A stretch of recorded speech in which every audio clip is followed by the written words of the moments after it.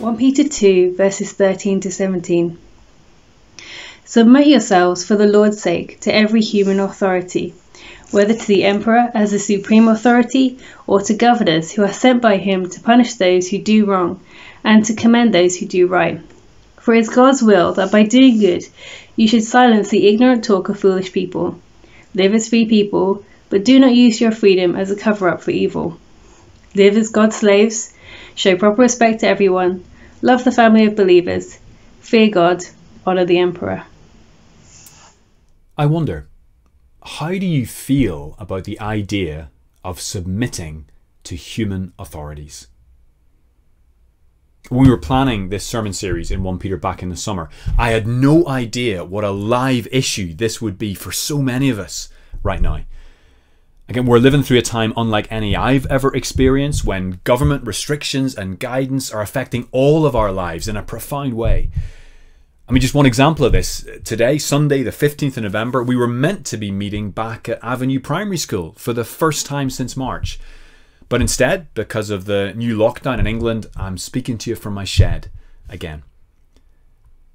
You see, government restrictions are affecting all of our lives, as individuals and as a church family. So I ask the question again, how are we meant to feel about that as Christians? How are we meant to respond to that as a church? And you see, our next passage in 1 Peter is just so timely and relevant to these questions. I mean, it's almost as if the God of the universe speaks directly into our lives through his word, things we need to hear. Well, that's because he does do that, and we love him for it. Now, a few words as we begin this time. This sermon is going to focus almost exclusively on the passage in 1 Peter we just had read out to us. 1 Peter chapter 2, verses 13 to 17. And if you've got a Bible, it'd be great to have that open in front of you. But we thought to give us a sense of how Christians throughout history have responded to this question of when and how to submit to human authority, in fact, when not to submit to human authority, we've recorded an interview on the Avenue YouTube channel with John Coffey, looking at some of the key moments in church history. It's called Christians and Political Authority, and it just aims to give us an overview of some of the ways Christians have engaged with this question. I'm really grateful to John for doing the interview with us, and I'd really encourage all of us to have a look at that interview in the coming little while. And then tonight, Sunday night, 15th of November at 5:27 p.m, as part of our Sunday evening Zoom session, there's going to be a time just for questions or comments on both John's interview on church history and indeed on this sermon today, just to think through what this might mean for us. So really encourage everyone to get along to that Zoom session tonight. But for now, let's turn to the letter of 1 Peter and let's listen to what Peter says to us about submitting to human authorities. Now, first of all, as we always have to do, we need to remember the context of Peter's words here. Look back at chapter 2 and verse 9 of 1 Peter.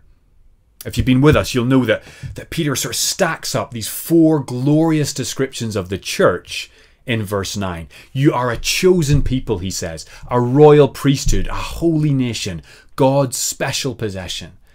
And we spent the last few weeks sort of looking at each of those descriptions in turn. And at the end of verse 9, Peter wants his readers to understand something of the glorious purpose of the church in this world. See, according to Peter here, Avenue, our church family, exists to declare the praises of him who called us out of darkness into his wonderful light. It's an amazing purpose we have as Christians. But of course, that begs the question, well, what will that look like in practice? What does it look like to live lives that declare the praises of God in this world? And that's what Peter goes on to show us in the rest of his letter.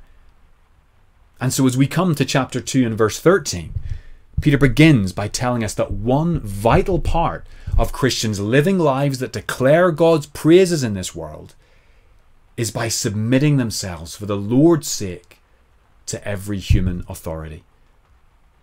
Let me read verses 13 to 14 for us again.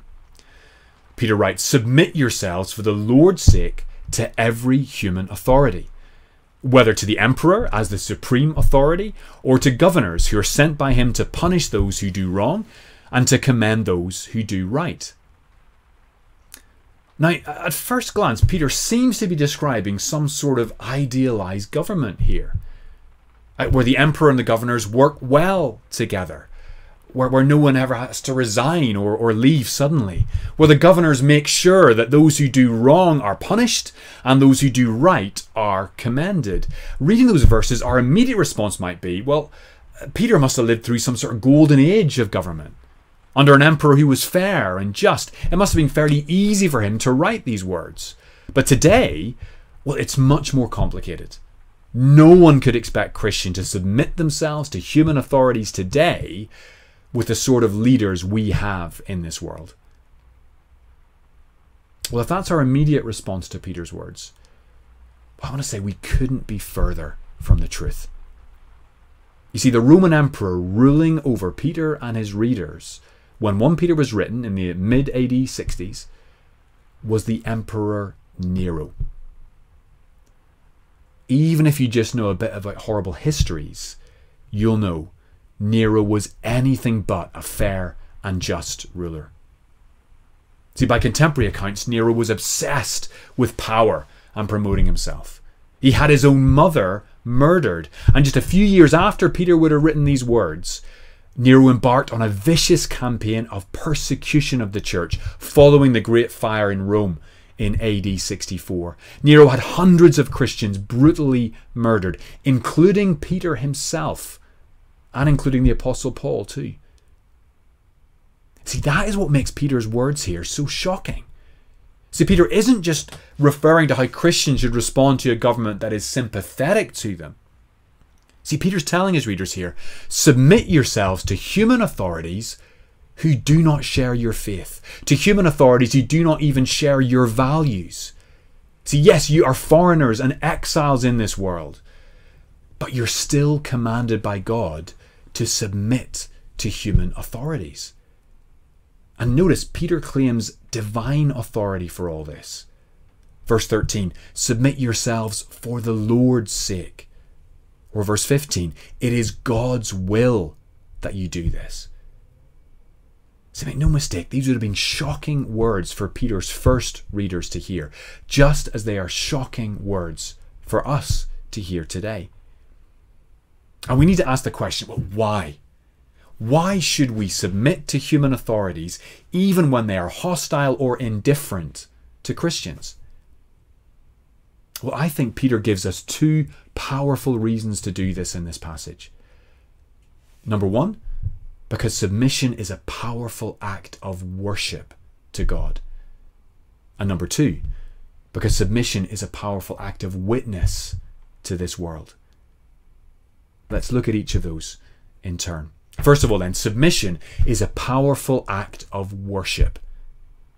I mean, look again at the reason Peter gives his readers for submitting themselves to every human authority. Do this, Peter says, for the Lord's sake. Verse 13. Submit yourselves to human authorities out of your worship of the Lord Jesus Christ. Submit out of love for Jesus. See, according to Peter in this letter, Jesus is the ultimate example of submission we have in Scripture. We're going to see more of that next week when Peter turns to address Christian slaves. But for now, just glance ahead to verse 23 of 1 Peter 2. Peter writes this, when they hurled their insults at him, that is Jesus, he did not retaliate. When he suffered, he made no threats. Instead, he entrusted himself to him who judges justly. See, according to the Apostle John, we love because God first loved us. According to the Apostle Peter, we submit because Jesus first submitted himself for us, leaving us an example to follow. I mean, when you read over the gospel accounts of Jesus' trial and execution, Jesus' submission to unjust human authorities is just so striking there. See, Jesus submitted himself to the Jewish council, to Pontius Pilate, to the Roman soldiers nailing him to the cross. And the whole time, Jesus could have broken free in an instant. Jesus could have just pulled rank and silenced those unjust rulers forever. But instead, for our sake, Jesus submitted himself to those rulers. And we may ask, well, how was Jesus able to do that? Well, amazingly, Jesus was able to do that for the same reason Peter tells us to do it. Verse 23, because Jesus entrusted himself to him who judges justly. And Jesus calls on us to do the same. Again, I wonder how some of Peter's first readers would have felt when they heard Peter's letter read out to them. I wonder if their first reaction was just, Peter, this just doesn't sound fair. Are you saying that God is somehow fine with the way Nero is treating us? Are you saying that God sort of doesn't care about Nero's oppression and abuse of power? Peter, doesn't God care about justice? Well, it turns out a few verses later, in verse 23, Peter shows us God actually cares a lot about justice. When Peter urges his readers to submit themselves to human authorities, he tells them to do that by trusting in God as the one who will judge those human authorities. Verse 23 reminds us, God will judge every human leader for what they have done, both good and bad. God is the judge of the whole earth, and he will make sure that justice is done in the end. And that is why we are able to submit to him. See, as far as we know, the Emperor Nero never repented of his atrocities or corruption before he took his own life. And if that is the case, well, God has judged him for those atrocities and that corruption. See, in this life, Nero would have looked like a powerful and impressive ruler, while Peter and the Christians he's writing to would have looked weak and unimpressive. But in eternity, it is Peter and his Christian readers who have been welcomed and blessed by the God of the universe. Whereas Nero, on the other hand, is being judged for the terrible pain he caused other people in this world. Peter urges his readers, submit yourselves to human authority as an act of worship to the God of grace. And remember, God always judges justly, and you can trust him to ensure that justice will be done in the end. See, according to Peter here, submission is an act of worship. Now, we might ask the question, well, is submitting to human authorities the only way Christians can worship God? I mean, surely there are times when Christians should refuse to submit to human authorities. And the answer to that is yes, there are. In the Bible, we get many examples where God's people chose to disobey human authorities, and their disobedience was also an act of worship. So just a few examples. In Exodus chapter 1, the Hebrew midwives refused to murder Hebrew baby boys when they were commanded to by Pharaoh because they loved God. In Daniel chapter 3, the Jewish exiles Shadrach, Meshach and Abednego refused to worship the image of gold set up by Nebuchadnezzar because they worshipped God. And in Daniel chapter 6, Daniel himself keeps praying to God instead of the king as an act of worship to God, and he gets into terrible trouble for it, thrown into a den of lions. Or then you fast forward to the New Testament and just listen to a younger Peter speak to the Jewish Sanhedrin when the Jewish rulers command Peter and the other apostles to stop teaching in the name of Jesus. Acts chapter 5 verse 29, Peter says this, "We must obey God rather than human beings." Now we might ask the question, how do you reconcile the Peter of Acts chapter 5 with the Peter of 1 Peter chapter 2? Is this just another example of that sort of young radical who sort of becomes a bit more conservative or even right-wing as he gets older? Well, no, I don't think that's the case. See, the principle throughout all these biblical passages is this: submit to human authorities except when you're commanded to sin. We should submit to human authorities except when we're commanded to sin. In fact, in verse 17, Peter gives us a brilliant summary of how Christians should relate in a healthy way to the people around us in this world. Just look at verse 17 of 1 Peter 2 here. Verse 17 begins, show proper respect to everyone, or literally, honor everyone. And when Peter says everyone, he means everyone. He's not just telling us to honor fellow believers. We're called to treat all people with honor and respect as people created in God's image and precious to him. And the next phrase, love the family of believers. See, following on from that, Peter says it's not enough just to honor other Christians. Peter calls on us to love them. They are your family, says Peter. They're your brothers and sisters in Christ. So love them, serve them, pray for them, seek to help them. And then the third statement in verse 17, fear God. See, what Peter's saying there is that God is the only person we should fear in this world. Don't fear anyone else. Don't worship anyone else or anything else. God alone is worthy of our worship. So worship him alone. And then Peter finishes the verse. Honor the emperor. Notice, don't fear him. Don't worship him. Honor him. Give him the respect his position deserves, but don't imagine he's greater than he actually is. I mean, it's really striking how Peter ends verse 17 here. Basically says the emperor is ultimately on the same level as everyone else. That phrase, honor the emperor, is the same word as he used at the beginning, honor everyone. Now, an emperor like Nero would have claimed to be a god.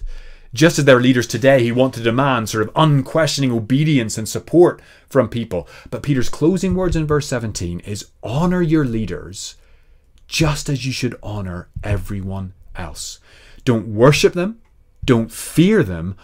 Honor them as part of your worship of the God of grace. Now, you may have been hearing all this from 1 Peter today, but we just can't read a passage like this in our current situation without asking, well, what does this passage say to us about the world we're living in? What should our attitude be towards our current government? Or more specifically, what should our attitude be towards the government restrictions on all our lives in response to the COVID-19 pandemic? What does this passage say to us? Again, we are living through a remarkable period of history. And we're all feeling the costs of the current restrictions on our lives. And I think a really important thing is we need to be honest about that with ourselves and with one another. We need to be able to talk openly about the impact restrictions are having on us. We shouldn't just pretend that everything is fine, because it isn't. We should be talking with and praying for one another during this difficult season. But just because it's hard and costly to live the restricted lives we're all living today doesn't give us the permission from God to reject or ignore those restrictions. Remember the principle we get from the Bible. Submit to human authorities except when you're commanded to sin. Now, for what it's worth, I don't believe the current government restrictions are commanding us to sin. They're hugely disruptive of all our lives as individuals, as families, as a church family. It is costly for us to abide by them, and it's right for us to ask questions and scrutinize the thinking behind those restrictions. But it seems clear to me the restrictions have been put in place not as a command to sin, or primarily to stop us meeting together or to go against God's word. Now, these restrictions have been put into place in order to protect people from a deadly virus, in particular those people most vulnerable to it, and to protect our health service and stop it being overwhelmed. And as a result, I don't believe that by submitting to these restrictions, Christians are sinning. Instead, I think we're all experiencing something of the cost and sacrifice that Peter's original readers would have been all too familiar with. The costs and sacrifices that always come when we submit for the Lord's sake. See, often in my life, for a middle-class Christian like me, it's never felt very costly to submit to human authorities. I've read this bit of 1 Peter before, and it's never really challenged me. But right now in my life, submitting to human authorities really does feel costly. It impacts my life. And as a result, I think this bit of 1 Peter has come alive for me in ways it hasn't before. Verse 13, submit yourselves for the Lord's sake to every human authority. That is a powerful act of worship. Why? Because it costs us something. Because it's hard. Because we need God's help to be able to do it. Submission is a powerful act of worship, Peter tells us. And alongside that, submission is also a powerful act of witness. Peter makes that clear in verse 15. Let me read that aloud for us. For it is God's will that by doing good, you should silence the ignorant talk of foolish people. So why should Christians submit to human authorities? Well, Peter tells us here, do it for the sake of your witness to the world. Again, look back at verse 12 of 1 Peter 2. According to Peter, there will always be people in this world ready to accuse Christians of doing wrong. People who reject God and who reject the gospel, and they'll be looking for evidence to dismiss or discredit the Christian message as something sort of mindless, harmful, even evil. And how does Peter tell his readers to respond to those people? Well, look at verse 15 again. He doesn't tell them to engage them in a debate or to argue with them about their wrong ideas. Before any of that can happen, Peter tells his readers, be known for doing good in the places you live. Live as good citizens by submitting to human authorities, and you will silence the accusations of unbelievers. Again, I think this has so much to say to us today in our situation. I mean, during the season we're all living through, Christians shouldn't be seen as living as if we are above the law, as if because of Jesus we're free to do whatever we want. We don't have to listen to human authorities. I mean, look back at verse 16. There Peter says that yes, Christians are free people, but we do not use our freedom as a cover-up for evil. Instead, Christians should be known by our commitment to do good in the places we live. And in this, I think verse 15 helps us see something important about what Peter means by submission. Because again, we first hear that word submission, it just sounds very passive. But in fact, Peter is calling on Christians to take an active role in their communities. See, submission to human authorities doesn't just mean obey the law or stay out of trouble.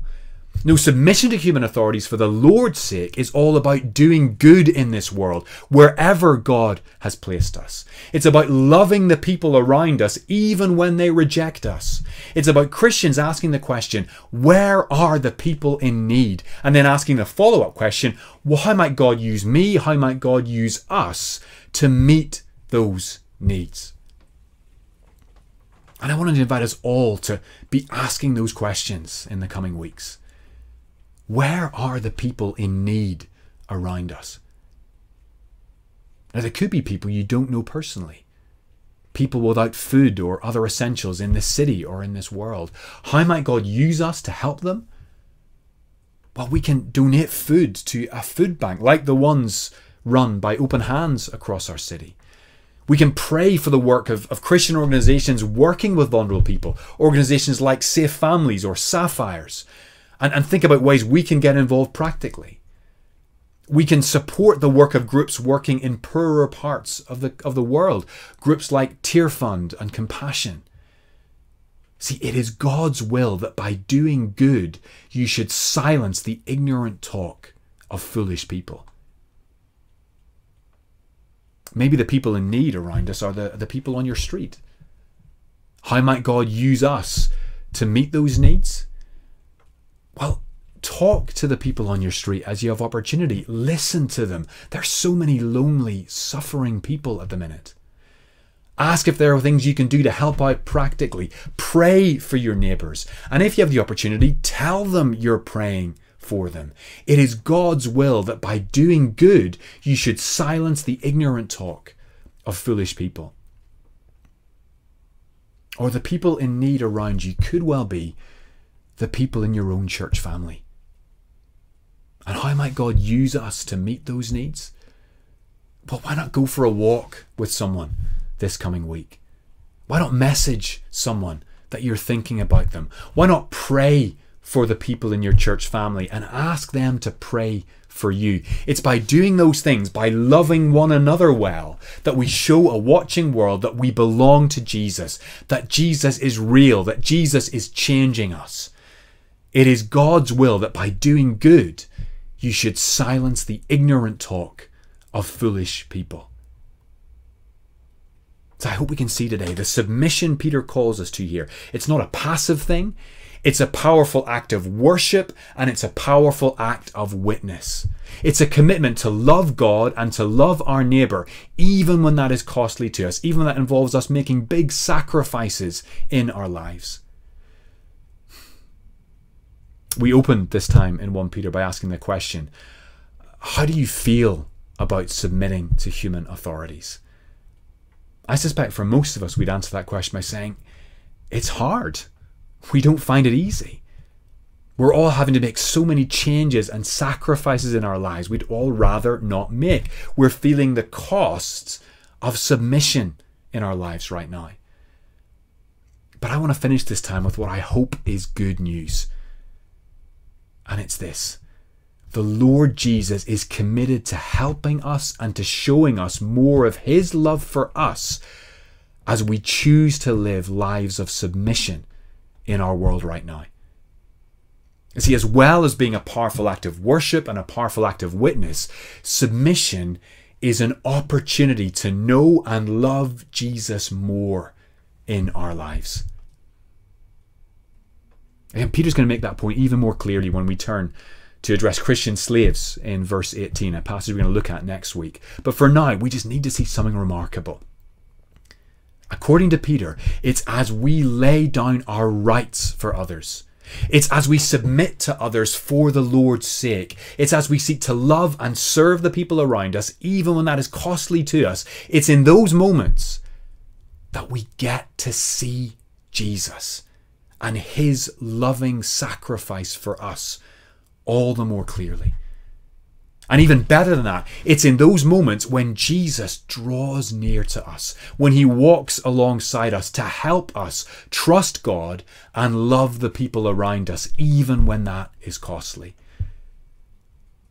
You see, submission to human authorities or to anyone else is never easy. But that is why Peter keeps bringing us to Jesus in this letter. Jesus, who suffered for us. Jesus, who sacrificed himself for us. Jesus, who submitted himself to the Father's will for us, even going to a cross to save us. Jesus knows all about the cost and the sacrifices involved in submission. And the wonderful news I want to leave with us today is Jesus is committed to teaching us and transforming us so that we can learn from him how to submit to others for the Lord's sake as an act of worship and an act of witness. Let me finish by reading again from Peter's amazing portrait of Jesus in verses 23 to 25. When they hurled their insults at him, he did not retaliate. When he suffered, he made no threats. Instead, he entrusted himself to him who judges justly. He himself bore our sins in his body on the cross, so that we might die to sins and live for righteousness. By his wounds you have been healed. For you were like sheep going astray, but now you have returned to the shepherd and overseer of your souls. Praise God for the loving submission and sacrifice of Jesus for us.